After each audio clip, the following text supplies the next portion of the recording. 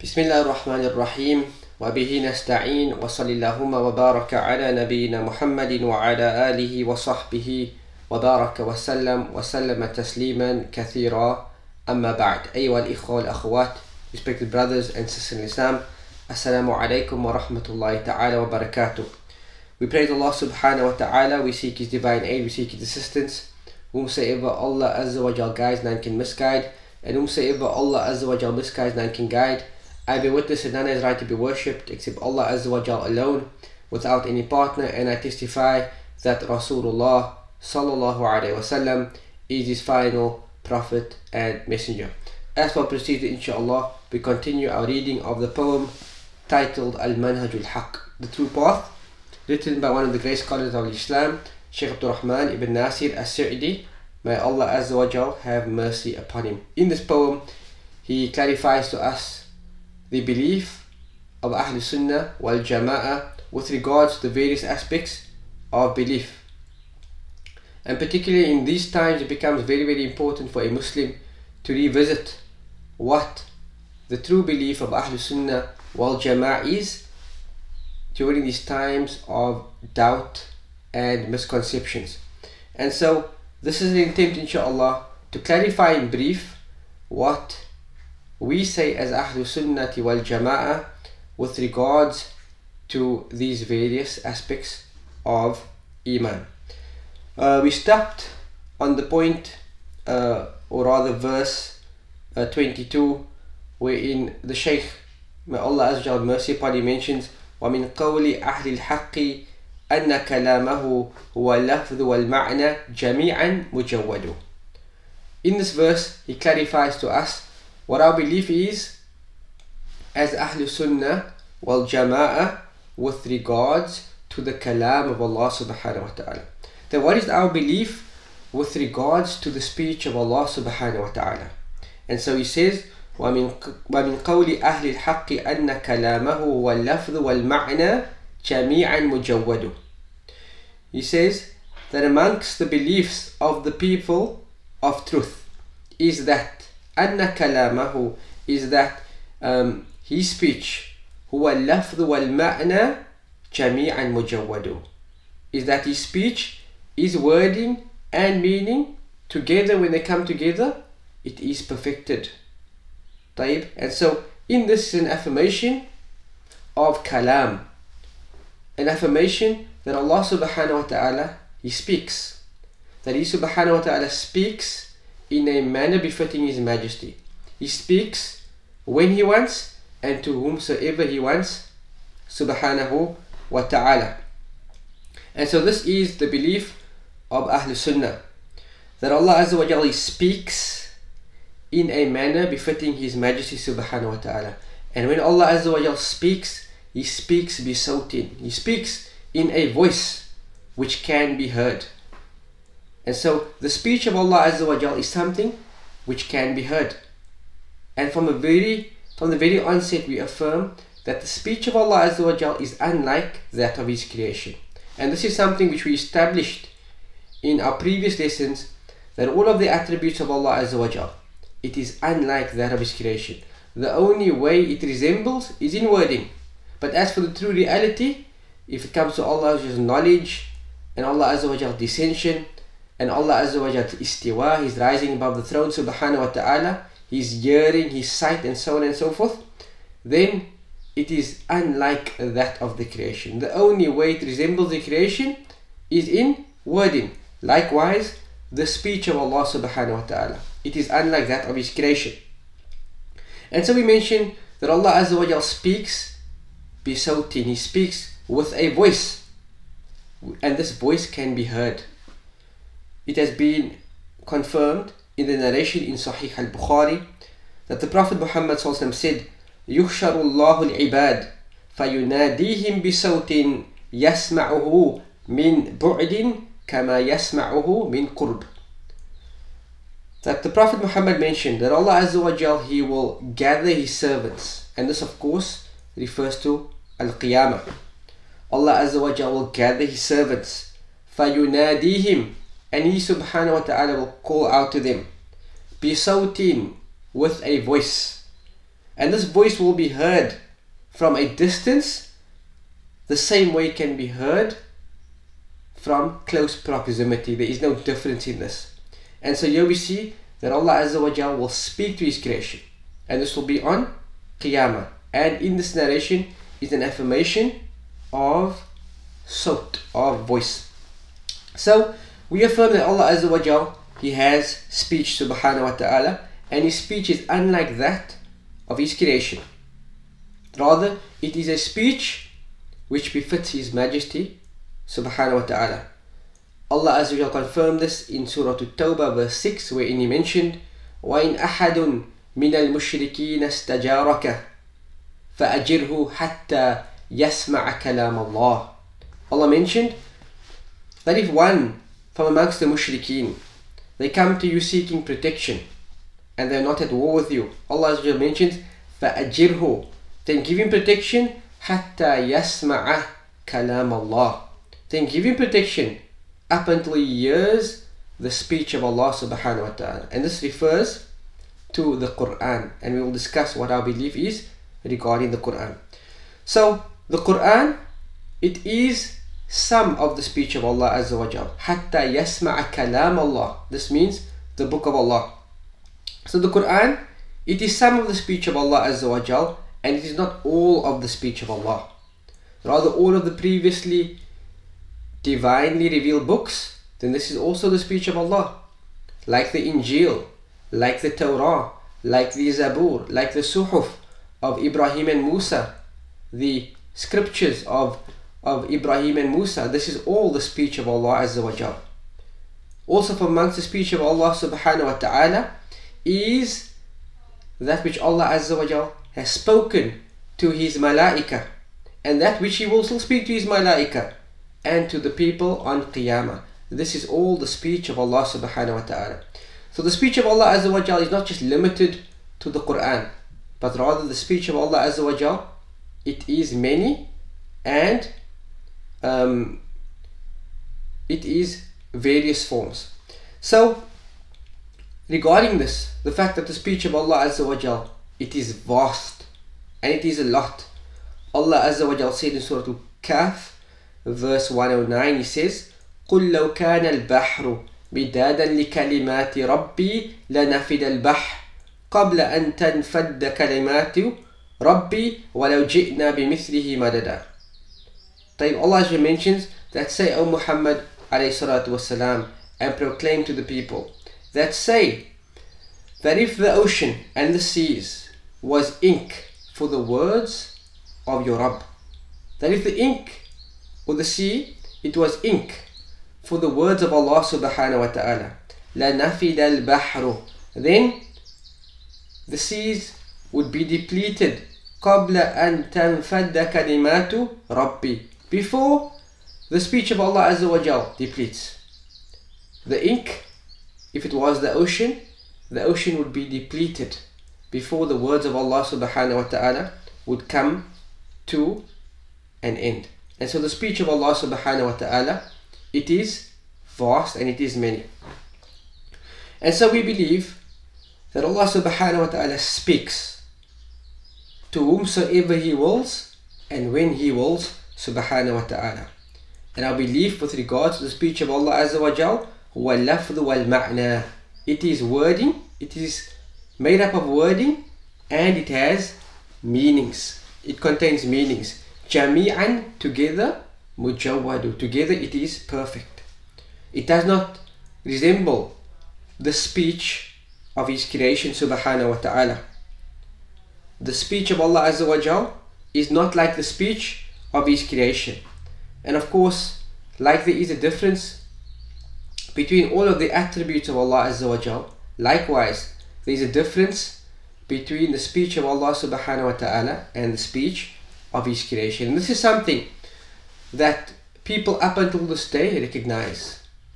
And specifically in the time of Rasulullah sallallahu alaihi wasallam, where the Quran was laid down as a challenge to his people, and up until this very day, the eloquence and the fasaha and the balagha of the Quran, it was a challenge to the Arabs.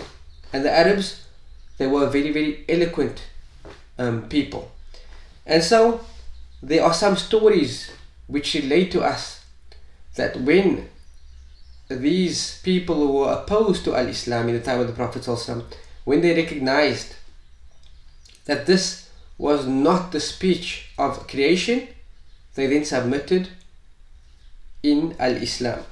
One such story is the story of a person who was very averse to the call of the Prophet Muhammad ﷺ. And the habit of the Arabs in that time was that if their poetry was special and distinguished, they would hang it up on the walls of the Kaaba. And so one evening a man stood up and he attached some lines of poetry on the walls of the Kaaba. And in this poem he attacked the Prophet of Al-Islam. And so when the people woke up and they read the speech, one of the companions of the Prophet Muhammad ﷺ became extremely upset, and he had this protective jealousy for the Prophet ﷺ and Al-Islam. And so during that night he wrote Surah Al-Rahman in its entirety, and then he attached it to the walls of the Kaaba. And when the people anticipated a response in the form of a poem, the companions of the Prophet ﷺ, they refuted the speech with the Quran and not with poetry. And it was mentioned that this man, when he read Surah Al-Rahman and he was anticipating that he will be refuted or responded to with poetry, he said, "Ma hadha qawlul bashar." He said that this is not the speech of a human being, and it is mentioned that this person then embraced Islam. Why? Because he identified that the speech of Allah subhanahu wa ta'ala cannot be the speech of the creation. طيب, it cannot be the speech of the creation. وَهُوَ اللَّفْظُ وَالْمَعْنَى جَمِيعًا مُجَوَّدُ. It is wording and meaning jami'an. When it comes together, it is mujawwadu. It is perfected. And this is the speech of Allah subhanahu wa ta'ala. And so there is no dispute with regards to the fact that the speech of Allah subhanahu wa ta'ala is above the speech of human beings. And for this reason, Allah Azza wa Jal, He laid down the challenge. And He laid down this challenge to mankind as well as jinkind. And Allah mentioned, قُلْ لَإِنِ اجْتَمَعَتِ الْإِنسُ وَالْجِنُّ عَلَىٰ أَن يَأْتُوا بِمِثْلِ هَذَا الْقُرْآنِ لَا يَأْتُونَ بِمِثْلِهِ وَلَوْ كَانَ بَعْضُهُمْ لِبَعْضٍ ظَهِيرًا. Allah mentions this challenge, and He says that if all of mankind gathered, imagine all of mankind came together with all of their advancement and all of their intelligence and all of their specialities, they came together.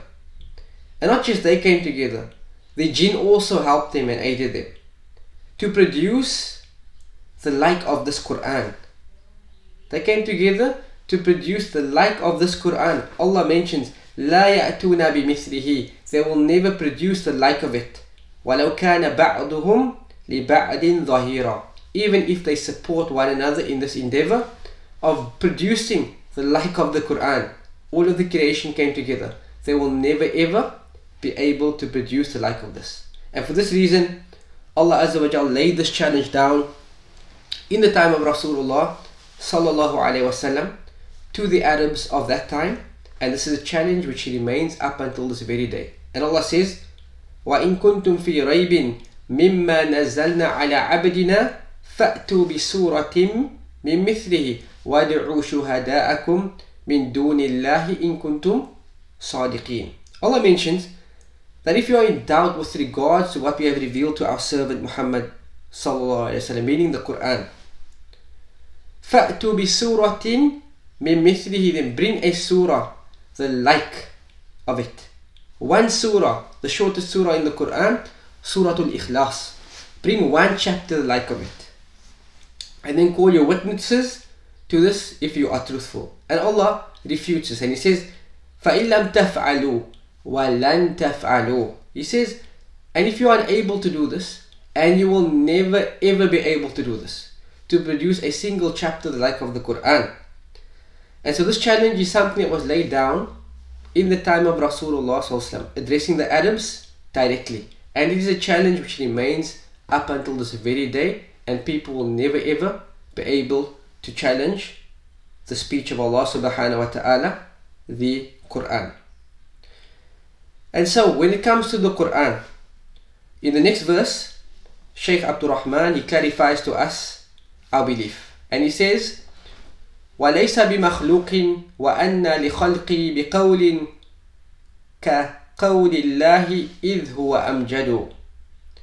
And the speech of Allah subhanahu wa ta'ala, no matter what form it takes, it is uncreated. وَأَنَّ لِخَلْقِهِ. And how can it be? How can it be possible that His creation have speech like the speech of Allah subhanahu wa ta'ala, while the latter is flawlessly superior? While Allah Azza wa Jal is flawlessly superior in all aspects, in all of His names, in all of His attributes. So how can it be that His creation can have speech like He is subhanahu wa ta'ala? And so this clarifies to us our belief with regards to the Quran, that the Quran, it is not created. And this is the belief of Ahlul Sunnati wal Jama'ah.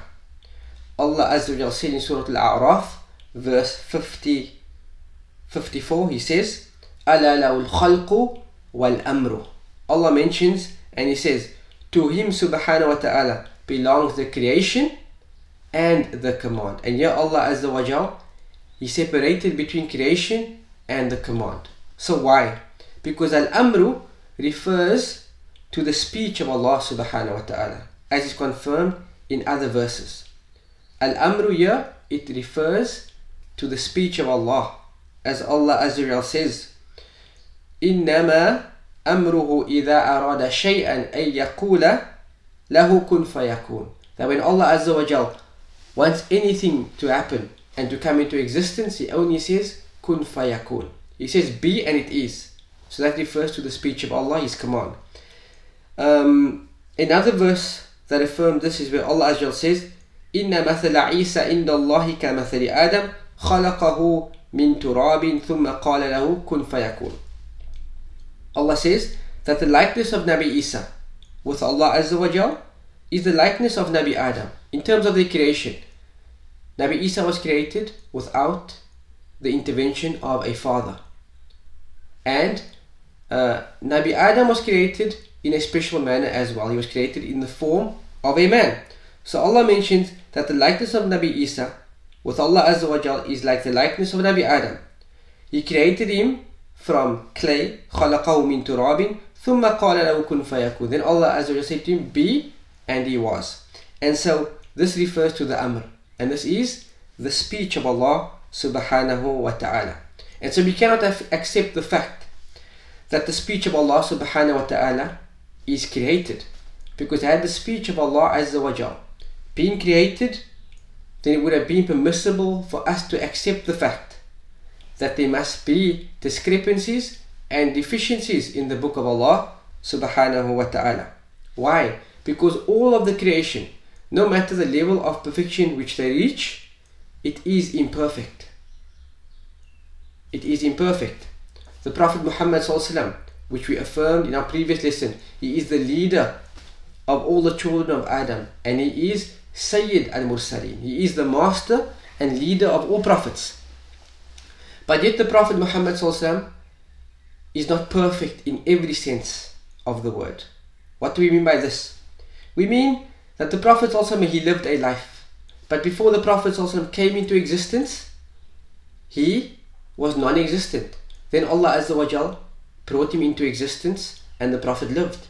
And then he sallallahu alayhi wasallam, he passed on, and the Prophet ﷺ experienced what he experienced in life, type of grief and sorrow. And the Prophet ﷺ himself was harmed physically. And so this means that the Prophet ﷺ, in comparison to Allah Azza wa Jal, and to Allah belongs the greatest of examples, is imperfect. Because the Prophet ﷺ came into existence, he was created.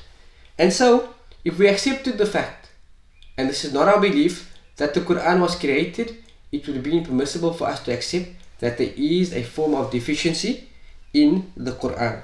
And so what is meant by this is that the book of Allah subhanahu wa ta'ala is uncreated. And for this reason, the people of knowledge, they were very, very severe against those people who said, Inna al-Qur'ana makhluqun. Those people who said that the book of Allah subhanahu wa ta'ala, it is created. The book of Allah Azza wa Jal is uncreated. And we mentioned, had we accepted this fact, that would mean that there would be discrepancies and deficiencies in the Quran. And so the correct opinion, which is the opinion of Ahlul Sunnati wal Jama'ah, is that the speech of Allah Azza wa Jal is uncreated, and part of the speech of Allah subhanahu wa ta'ala is the Quran. And so the Quran, it is uncreated. It is the uncreated speech of Allah subhanahu wa ta'ala. The next verse, verse 24, Shaykh Abdul Rahman, he introduces a new topic, and this is the topic of divine pre-decree, Al-Qadr. And as we know, this is an essential pillar of our belief as Muslims, that we believe in the divine pre-decree of Allah subhanahu wa ta'ala, that each and every single thing has been predestined by Allah subhanahu wa ta'ala. This we are taught from small, and this is a pillar of our iman. And this is confirmed in the hadith of Jibreel, when he came to the Prophet Muhammad ﷺ and he said, inform me about iman, inform me about iman. And the Prophet said, al-imanu, iman is an tu'mina billah, that you believe in Allah, wa malaikatihi, wa kutubihi, wa rusulihi, wal yawmil akhir, wal qadri khayri wa sharri, that you believe in Allah and His angels and His books and His messengers and the last day, and that you believe in Qadr, the predestination, the good of it and the bad of it. So this is something that is essential to our iman, and a person is not considered to be a believer up until he believes in predestination, that each and every single thing has been predestined by Allah subhanahu wa ta'ala. And so the story behind this narration is that Yahya ibn Ya'mar and Abdul Rahman ibn al-Humayri, they came to Medina and they said, if we met one of the companions of Rasulullah ﷺ, we would ask him. We would ask him regarding this matter of Qadr. And so look at the early generations, that who did they refer their matters to? They referred their matters to those who took directly from the Messenger of Allah sallallahu alaihi wasallam. And as we mentioned, this is our methodology as Ahlul Sunnah, that we follow the Prophet sallallahu alaihi wasallam and we follow the interpretation of the companions of Rasulullah sallallahu alaihi wasallam. And so Allah Azza wa Jal decreed for them that they meet Abdullah ibn Umar. And so Yahya ibn Ya'mar said, I accompanied him and my friend accompanied me as well. And so I said, Ya Aba Abdul Rahman, O father of Abdul Rahman. And this means Abdullah ibn Umar. They said, indeed we met a people in Iraq. They say, La Qadr. There is no such thing as predestination, and that matters happen haphazardly. Meaning that there is nothing that has been predestined by Allah, and there is nothing that has been written by Allah subhanahu wa ta'ala. And there is no such thing as a concept of Qadr. Now here we need to pay close attention to Abdullah ibn Umar's response. He says, أخبروهم أني بريء منهم. He says, inform them that I am free from them. وأنهم بريئون مني, and that they are free from me. That I have no part, and I am not part of them, and they are not part of me. وَالَّذِي يَحْلِفْ بِي Abdullah ibn Umar, and that which Abdullah ibn Umar takes an oath by. He says, لَوْ أَنْفَقَ أَحَدُ مِثْلَ أُحُدٍ مَا تُقْبَلْ مِنْهُ حَتَّى تُؤْمِنَ بِالْقَدْرِ. He says, and he takes an oath by this. He says that if one of them was to give charity, the like of Uhud, which is a mountain in Medina, if one of them were to give the amount of Uhud in the way of Allah and in charity, ما تقبل منه, it will not be accepted from them. It will not be accepted from them حتى تؤمن بالقدر, up until they believe in the concept of Qadr. And so to deny Qadr, it is disbelief. And so he mentioned that these are not accepted up until they believe in Qadr. And this was the belief of the early generations of Muslims. And then he mentioned the hadith, which is a well-known hadith, the hadith of Jibreel, wherein Jibreel came to the Prophet Muhammad ﷺ in the form of a man and questioned him about Islam and Iman. And he mentioned all other various pillars of Islam and Iman. And part of this he mentioned was وَتُؤْمِنَ بِالْقَدْرِ خَيْرِ وَشَرِّ, that you believe in Qadr, the good of it and the bad of it. And so belief in Qadr, it is one of the pillars of this deen, and it is one of the pillars of Al-Iman. So when it comes to this concept of Qadr, how do we understand Qadr? When it comes to the Qadr of Allah subhanahu wa ta'ala, a small window has been opened up for the creation to understand this, which means it is a very, very complicated matter. It is a matter which is beyond our intellects. However, there are certain principles which help us understand this very, very important foundation. And so when it comes to Qadr, a person is not considered to believe in Qadr up until he affirms belief in four matters, which is seen to be the pillars of Qadr. So the first pillar, it is al-ilm, it is knowledge. And this refers to affirmation of the knowledge of Allah subhanahu wa ta'ala. That we affirm that Allah Azza wa Jal's knowledge encompasses all things. That He subhanahu wa ta'ala, nothing is hidden from Him. Not in the heavens, not in the earths. And that Allah Azza wa Jal knows everything that happened, and He knows everything which will still happen subhanahu wa ta'ala. And this is part of affirming Allah Azza wa Jal's name, Al-Alim. That Allah subhanahu wa ta'ala is Al-Alim. He is the all knowledgeable. He has knowledge of absolutely everything. The second pillar of Qadr, it is belief in the writing. That each and every single matter has been predestined and has been written by Allah subhanahu wa ta'ala. About this, Allah Azza wa Jal says, وَعِنْدَهُ مَفَاتِحُ الْغَيْبِ لَا يَعْلَمُهَا إِلَّا هُوَ. That with Allah Azza wa Jal belongs the keys to the unseen, and no one knows it except Him. وَيَعْلَمُ مَا فِي الْبَرِّ وَالْبَحْرِ. And Allah Azza wa Jal knows what transpires on the lands, and He knows what transpires in the depths of the seas. وَمَا تَسْقُطُ مِنْ وَرَقَةٍ إِلَّا يَعْلَمُهَا وَلَا حَبَّةٍ فِي ظُلُمَاتِ الْأَرْضِ وَلَا رَطْبٍ وَلَا يَابِسٍ إِلَّا فِي كِتَابٍ مُبِينٍ.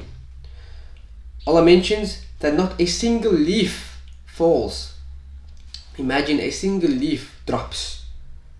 إِلَّا يَعْلَمُهَا, except that Allah Azza wa Jal knows this. Nor a grain in the darkness of the earth falls. وَلَا رَطْبٍ, nor any moist creation. وَلَا يَابِسٍ, nor any dry creation. إِلَّا فِي كِتَابٍ مُبِينٍ, except that this has been written in a clear book. And so this refers to the kitaba, the writing. That each and every single thing has been written by Allah subhanahu wa ta'ala. This has also been affirmed in many narrations from the Messenger of Allah sallallahu alaihi wasallam, wherein he said, peace be upon him, كتب الله مقادير الخلائق قبل خلق السماوات والأرض ب50,000 سنة وكان عرشه على الماء, reported in Muslim. That the Prophet sallallahu alaihi wasallam said that Allah subhanahu wa ta'ala, He wrote the decree of the creation before He created the heavens and the earth by 50,000 years. So 50,000 years before Allah Azza wa Jal created the creation, He wrote predestination. He wrote what will happen in the creation. And this happened 50,000 years before Allah Azza wa Jal brought the creation into existence. Another narration that affirms this, it is a lengthy narration of Abdullah ibn Abbas, when the Prophet also addressed him and said, Ya ghulam, ihfadillah yahfadak, preserve the rights of Allah subhanahu wa ta'ala and Allah will preserve you. Ihfadillah tajidu tujahak, protect the rights of Allah subhanahu wa ta'ala and you will find him in front of you. Up until the end of the hadith, wherein the Prophet mentioned rufi'atil aqlamu wa juffati suhuf, that the pen has been lifted and the ink and the sheets have dried, referring to the writing. So this is something that we affirm also when it comes to Qadr, that each and every single matter has been written down, and this is in the Lawh al-Mahfuz, the preserved tablet. The third pillar of Qadr, it is al-Mashi'ah, and this refers to the will of Allah subhanahu wa ta'ala. That we believe that the will of Allah subhanahu wa ta'ala, it is supreme and it is above our wills, and that the will of Allah subhanahu wa ta'ala, it comes to pass and it is executed, and that there is nothing that can avert what Allah Azza wa Jal wills. Whatever He wills happens, and whatever He subhanahu wa ta'ala does not will, does not take place. Each and every single matter, it comes under His will subhanahu wa ta'ala. About this Allah says, وَمَا تَشَاءُونَ إِلَّا أَن يَشَاءَ اللَّهُ, that you cannot will except that the will of Allah subhanahu wa ta'ala is above your will, and this refers to al-Mashi'ah, the will of Allah subhanahu wa ta'ala. This is something which we also affirm with regards to predestination. And the fourth pillar of Qadr, it is al-Khalq, it is the creation, it is the creation, that we believe that there is no creator besides Allah subhanahu wa ta'ala, and that He created absolutely everything. Allah Azza wa Jal created absolutely everything. Each and every single thing besides Allah Azza wa Jal, it is a creation.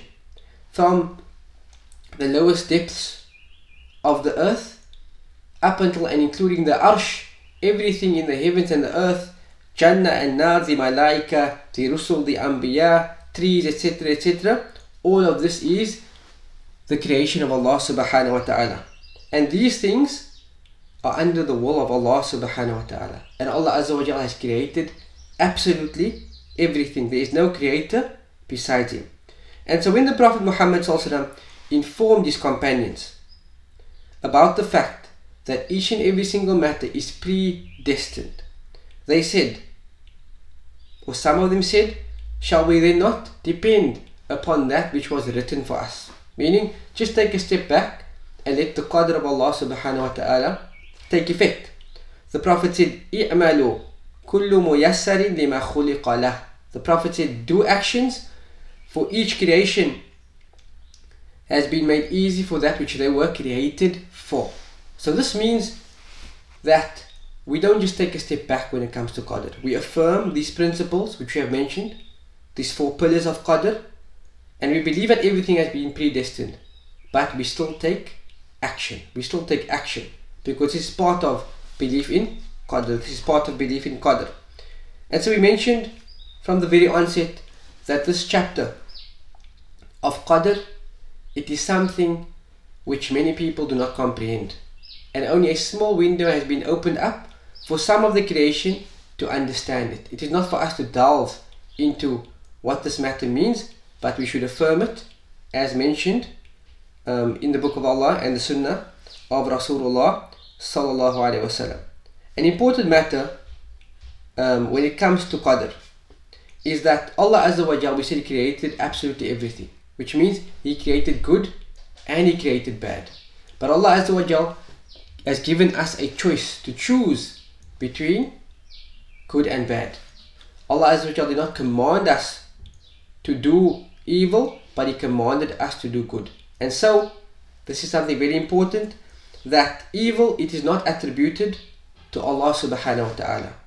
Evil is not attributed to Allah subhanahu wa ta'ala, as has been confirmed in one of the adhkar of the Messenger of Allah sallallahu alaihi wasallam, when he said, وَالْخَيْرُ كُلُّهُ بِيَدَيْكَ وَالشَّرُّ لَيْسَ إِلَيْكَ. This is the belief of the Prophet, that he says that all forms of goodness, it all comes from you subhanahu wa ta'ala, وَالشَّرُّ لَيْسَ إِلَيْكَ, and evil, is not attributed to you, O Allah subhanahu wa ta'ala. And so this basically sums up our belief in Qadr, predestination. The next point which Shaykh Abdul Rahman brings, he says, وَإِيمَانُنَا قَوْلٌ وَفِعْلٌ وَنِيَّةٌ مِنَ الْخَيْرِ وَالطَّاعَاتِ فِيهَا تُقَيَّدُ فِيهَا نُقَيِّدُ. And this is our belief with regards to al-Iman. What is Iman? What is the nature of Iman? Is Iman just a statement saying La ilaha illallah? Is Iman just a belief in your heart? Or is Iman actions? Or is Iman all of these elements coming together? So he says in verse 25, وَإِيمَانُنَا قَوْلٌ وَفِعْلٌ وَنِيَّةٌ مِنَ الْخَيْرِ وَالطَّاعَاتِ فِيهَا نُقَيِّدُ فِيهَا نُقَيِّدُ. And he says that our Iman, Imanuna, our Iman, the Iman of Ahlul Sunnati wal Jama'ah, he says it is qawlun, it is a statement, wa fi'lun, it is actions, wa niyyatun, and it is intention, meaning belief in the heart. Min al khayri wa ta'ati fiha nuqayyidu. He says an intention of all things good, and for acts of obedience the intention we stipulate. And so Iman, the reason why Allah Azza wa Jal created us subhanahu wa ta'ala, and He brought us into existence for this purpose, it is to believe in Him subhanahu wa ta'ala and to believe in Him correctly. And so what is correct belief? It is qawlun wa fi'lun wa niyya. It is the coming together of all three of these elements. Qawlun, firstly, it is a statement, meaning it is a statement upon one's tongue. It is a statement upon one's tongue to utter La ilaha illallah and to testify to this. Wa fi'lun, it is also an action. It is also an action. Part of Iman is to act. Just holding it as a belief and uttering it upon the tongue is not sufficient, but rather one also needs to act accordingly, to act according to the commandments and to abstain from the prohibitions of al-Islam. One niyya, and it is an intention, meaning a belief in the heart. It is a belief in the heart. And so Iman is not just a statement without a belief in the heart, nor is the belief in the heart without a statement, nor is it action without belief, but rather it is the coming together of all three of these elements: a statement upon the tongue, qawlu bil lisan, wa tasdiqu bil qalb, wa amalun bil jawarih. As some other scholars have mentioned, that it is a statement upon the tongue, and it is a belief in the heart, and it is to act according one's limbs. And so what makes us Muslim is not just our names, Muhammad or Fatima or Aisha, all these beautiful names, mashallah, but we have no part of al-Islam in terms of our actions. You know, we just say amanna, we just say we believe in Allah, and then we never ever do action. Part of Iman, as we'll clarify, it is to do actions as well. And this was the belief of the early Muslims, that all of the classical ulama of al-Islam, they clarified this in great depth in their books. And why did they clarify this? They clarified this because certain sects and groups arose which said that Iman, it is simply tasdiq, just to believe in the heart, and that is sufficient. This is the ayat of Iman, just to believe in your heart. This is Iman, and this is the reality of Iman. And once these sects arose, the scholars, the classical ulama of al-Islam, then refuted these claims, stating that Iman is qawlu bil lisan, a statement upon the tongue, wa tasdiqu bil qalb, a belief in the heart, and to act accordingly with one's limbs. Sufyan al-Thawri, rahimahullah ta'ala, one of the tabi'een, he said, كان الفقهاء يقولون لا يستقيم قول إلا بعمل ولا يستقيم قول وعمل إلا بنية ولا يستقيم قول وعمل ونية إلا بموافقة السنة. He said, in explicit words, he said that the fuqaha, meaning the jurists of al-Islam, they said that actions, or rather لا يستقيم قول إلا بعمل. They said that statements is not considered to be correct except with action. And they said ولا يستقيم قول وعمل إلا بنية. And actions and statements is not considered to be correct except with a niyyah. ولا يستقيم قول وعمل ونية إلا بموافقة السنة. And these things, statements and actions and intentions, it is not deemed to be correct except if it is in conformity with the sunnah of Rasulullah sallallahu alaihi wasallam. And so this is the belief of Ahlul Sunnati wal Jama'ah with regards to Iman. That Iman is a statement upon the tongue, a belief in the heart, and actions on one's limbs. Actions on one's limbs. The next verse mentions وَيَزْدَادُ بِالطَّاعَاتِ مَعَ تَرْكِ مَا نَهَى وَيَنْقُسُ بِالْعِصْيَانِ جَزْمًا وَيَفْسُدُ. So another reality of Iman is that Iman increases and decreases.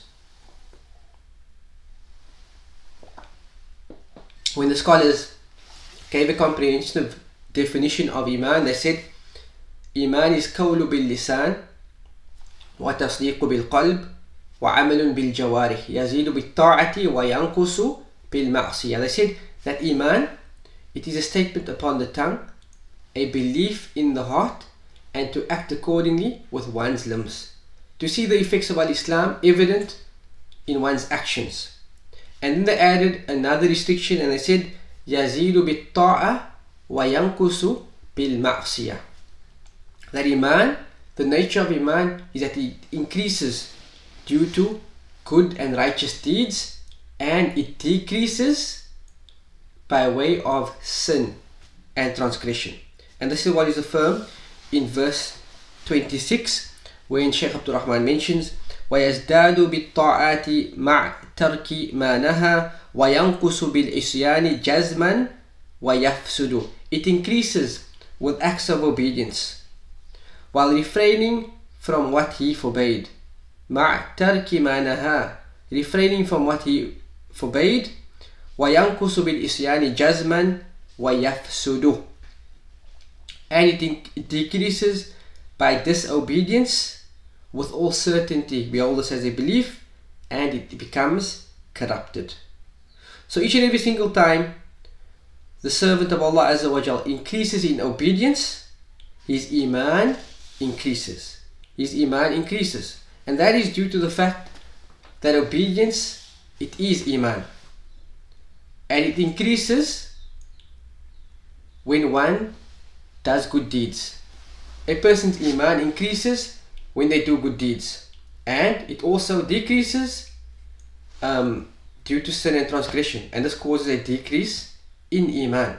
The Prophet Muhammad ﷺ, affirming that action is part of Iman, he said, Al-Imanu bid'un wa sab'una shu'batan. He said that Iman consists of 70 some odd branches. فَأَفْضَلُهَا قَوْلُ لَا إِلَهَ إِلَّا اللَّهِ. The highest branch, it is the statement La ilaha illallah, and executing what the statement means, meaning that none has the right to be worshipped except Allah Azza wa Jal, and giving Allah Azza wa Jal his due right. وَأَدْنَاهَا إِمَاطَةُ الْعَذَى عَنِ الطَّرِيقِ. And the lowest form of Iman, it is to remove something harmful from a pathway. And the Prophet ended off by saying وَالْحَيَاءُ شُعْبَةٌ مِنَ الْإِيمَانِ. That having modesty, to be modest in your statements and your actions, it is part of Iman. And so Iman, it has many branches, and it has many characteristics. And the more a servant increases in these characteristics of Al-Iman, his Iman likewise increases. مَعْ تَرْكِ مَا نَهَى. Also leaving of those things which Allah Azza wa Jal forbade upon us, this also increases Iman. This increases Iman. Like doing those things which Allah ordered us to do increases Iman. Also, leaving off certain things also increases our Iman. What clarifies this to us is the hadith of the Prophet Muhammad sallallahu alaihi wasallam, reported in Jami at-Tirmidhi, wherein the Prophet Muhammad said, "Min husni al-Islam al-mar'i tarku ma la ya'ni." That from the excellence of one's Islam is that he leaves off that which does not concern him. That this is a way a person perfects his Islam, leaving off those matters which does not concern him. And the reason the Shaykh mentioned this over here is to prove that leaving off certain things also increases one's Iman. So if one's Islam is perfected by way of this action, it means that leaving off this matter, it also increases one's Iman. It also increases one's Iman. So Iman increases due to acts of obedience, and likewise it also increases by leaving off disobedience of Allah subhanahu wa ta'ala. Shaykh Abdul Rahman also mentions وَيَنْقُسُ بِالْإِسْيَانِ جَزْمًا, and it also decreases, Iman also decreases by way of sin and disobedience. Jazman meaning yaqinan wa haqqan, meaning there is no doubt in this matter. That sins, it causes one's Iman to decrease and to become weak. And this is something which we affirm. The hadith in Bukhari wherein the Prophet Muhammad ﷺ said, "La yazni zani hina yazni wa huwa mu'minun." That when a person commits zina, the person is not considered to be a true believer. Meaning for that moment, Iman leaves him. وَلَا يَشْرَبُ الْخَمْرَ حِينَ يَشْرَبُهَا وَهُوَ مُؤْمِنٌ.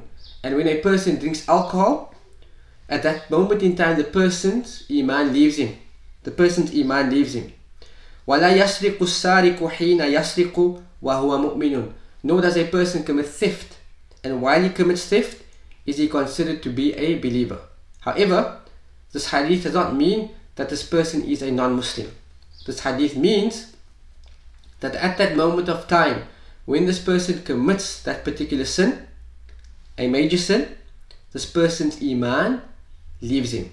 And we do not say, as the extreme sects say, that committing a major sin causes a person to be expelled from the pale of al-Islam, something very important.